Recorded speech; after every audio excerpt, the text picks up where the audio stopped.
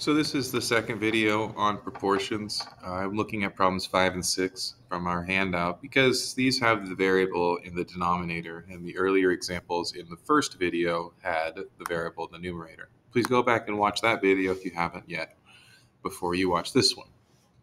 Really similar idea here. I can multiply to cancel out a fraction.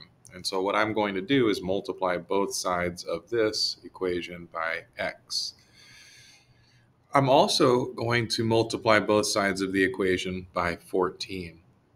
The reason for that is I don't want fractions anymore in the problem. I just want to have everything on one line without fractions.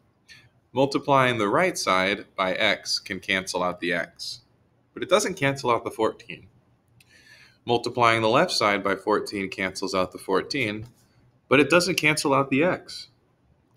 So I have x times 3, or 3x, whatever way you want to write it, equals 102 times 14.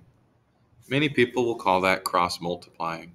It is just multiplying. You are multiplying by x on both sides, and you are multiplying by 14 on both sides. I'm going to grab a calculator to do 102 times 14. 102 times 14, 14, 28, makes sense, equals 3x, and then divide by 3, because that's how you cancel multiplication. X equals 476. Take that answer and check it.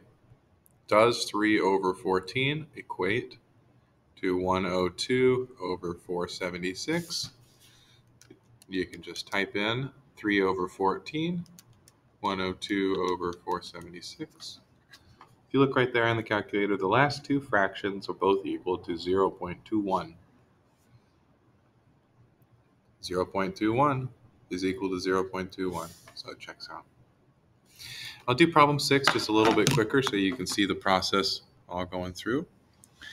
I multiply both sides by y and multiply both sides by 75. So I have 75 times 5 equals 15 times y. What happened there? I multiplied both sides by y, so it canceled y on the left. And I multiplied both sides by 75, so it canceled the 75 on the right. They moved across the problem, which is why a lot of people call it cross multiplication. 75 times 5 is 375. Just did that on a calculator. And then divide both sides by 15, and you get 25 is equal to y. Put that up here.